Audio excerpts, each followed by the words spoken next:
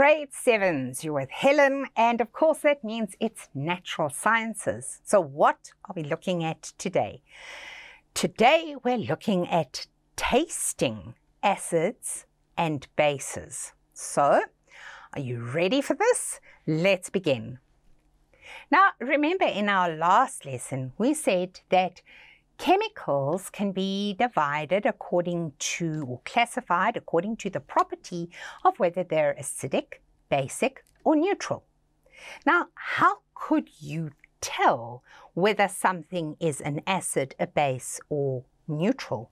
Can you recognize these substances in your everyday life? Well, interestingly, you can feel on your skin and even taste different substances, and you can recognize the substance based on the way it feels and on the way it tastes. And you can say, yes, this is an acidic substance or a neutral substance or a basic substance.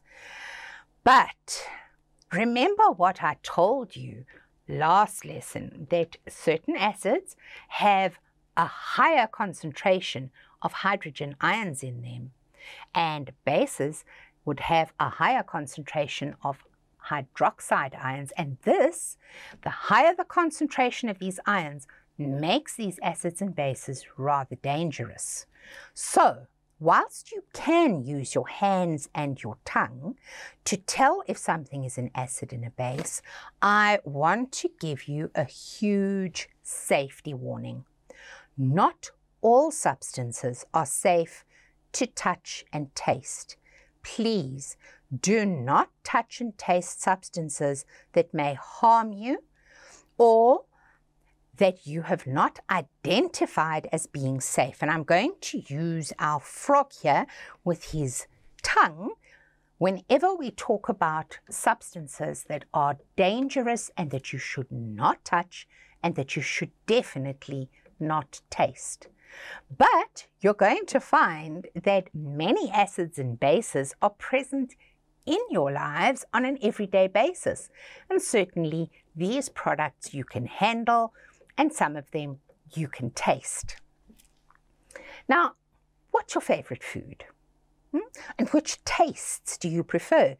Would you prefer eating sweet bananas or bitter dark chocolate? Do you like salty potato chips, or do you prefer to have the sour flavor of yogurt?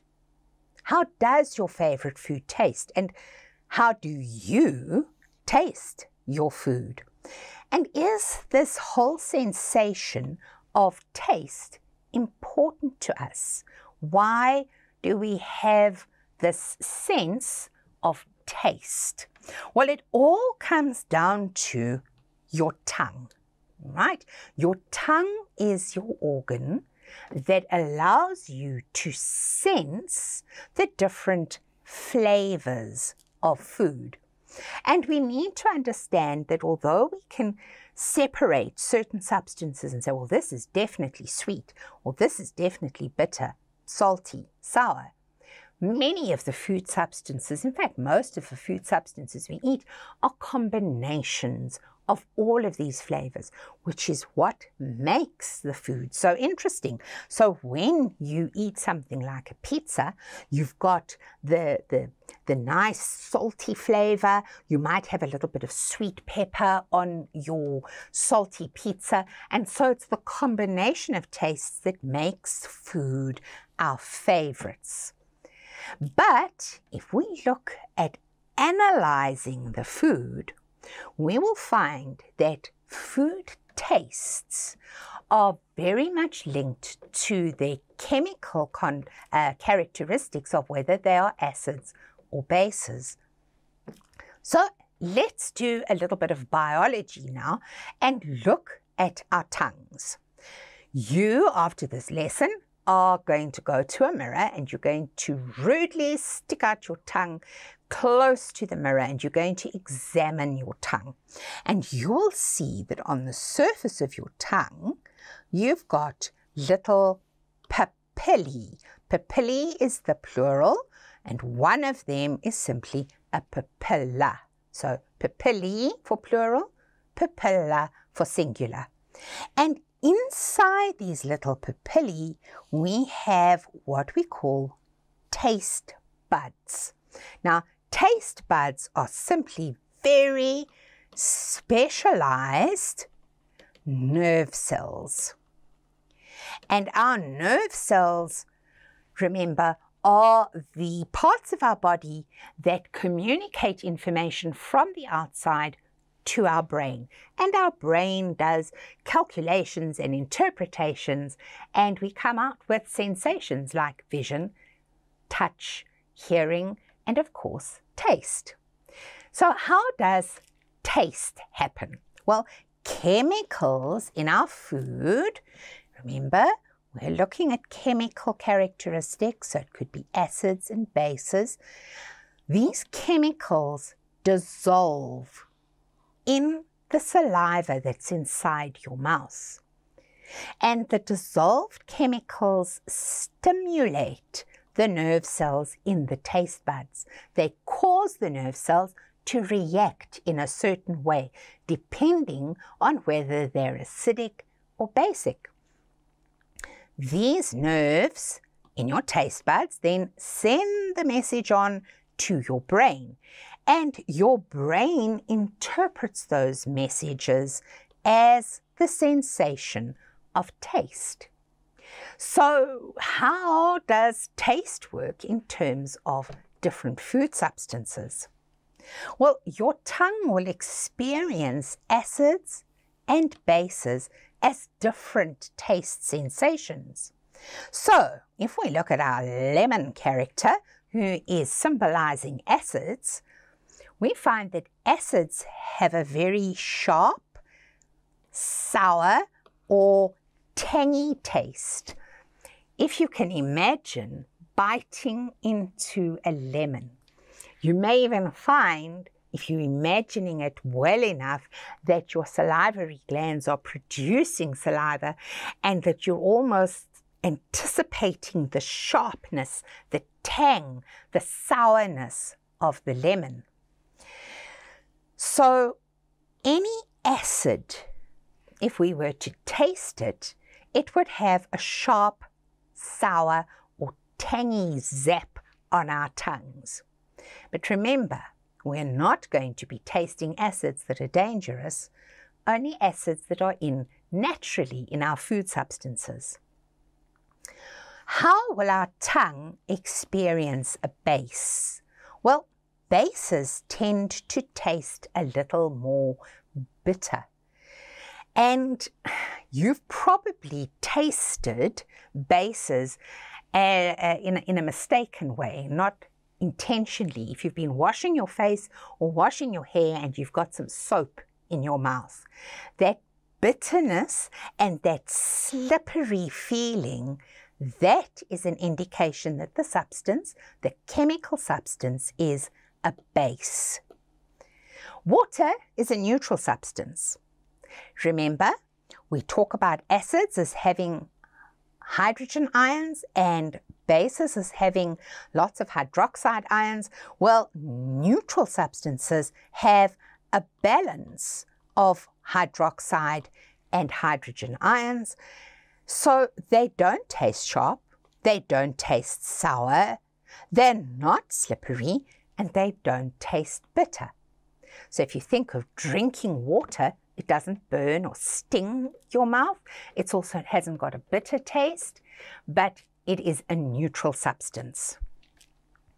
Now, is being able to taste food important for our survival? We know that we can taste foods that we might buy in the shop, that our caregivers or parents make for us, or that we make ourselves. But the food substances are prepared from ingredients that we can trust and we know. We're not going and just making up food substances out of weird stuff that could harm us. That is what happens today. But I want you to think back to ancient times where there weren't shops that sold all prepared foods. This is safe for you to eat, and this is not safe for you to eat. Think about harvesting products and food substances from the environment. Now, let's think about the fact that your survival as an ancient human depends on your ability to taste. So, we know that if you eat green fruit or fruit that is unripe, it's going to cause your stomach to ache. You're going to get cramps and it's going to hurt you. It's going to bloat you with a lot of gas, and you're going to feel ill with eating the green fruit. If you eat fruit that is ripe, then it has a better effect inside your digestive system, and your body is able to digest the ripe fruit and extract all the nutrients from it that it needs. So yes, we can see that that banana is unripe, and we can see that that banana is ripe from its color. But what if we couldn't see the color of a substance or the color of a fruit to indicate to us that this is green and this is ripe, or unripe and ripe? Well, the taste would help you, because when we have ripe fruit, we find that it is far sweeter than unripe fruit, which can be bitter. And so we can distinguish between the ripe and the unripe fruit and save ourselves lots of tummy aches by eating fruit that tastes sweet and tastes in a way that we find it attractive as humans. Remember that some fruit can be ripe and tasty and look good from the outside, but inside that fruit could be decaying, or it could be contaminated, for example, with caterpillars or the larvae of certain flies. And so in this case, we certainly don't want to eat the food. We don't want to eat meat that has been contaminated with fly larvae. We don't want to eat fruit that has been contaminated with caterpillars, for example. And so we find that decaying food tends to be more acidic, because the little organisms that are causing the decomposition or rotting, they produce acids. And this acid has a different taste to the rest of the food. And it alerts us to the fact that, hold on a minute, this milk is tasting sour. The milk has gone off. The meat is tasting wrong.